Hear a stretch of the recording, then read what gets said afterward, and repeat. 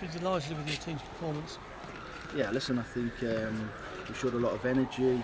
We played to the way we'd been sort of working on for 2 days, and I enjoyed it. They gave us everything, and I'm just grateful they got what they deserved from the game.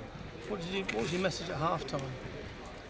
My message at half time was, to keep focused and to keep working hard and see if we can continue with the momentum that we were showing, to keep the workload up all the way through the second half.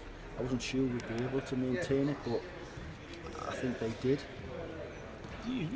Apart from the first perhaps 10 minutes where you might have expected the kitchen sink to be thrown at you, you controlled the second half. No, listen, I think we played well. I think there's lots of things we can get better. I think we give the ball away a little bit too easily at times, and I think we can make cleverer movements when we attack to try and finish the play off. But listen, it's a start, it's a win. It's built on a lot of effort, and I think the boys showed you that they're right behind everyone. Was there a bit of a case of they did it for Tony Mowbray, do you feel? Yeah, perhaps? definitely. I think everyone was disappointed when that happened.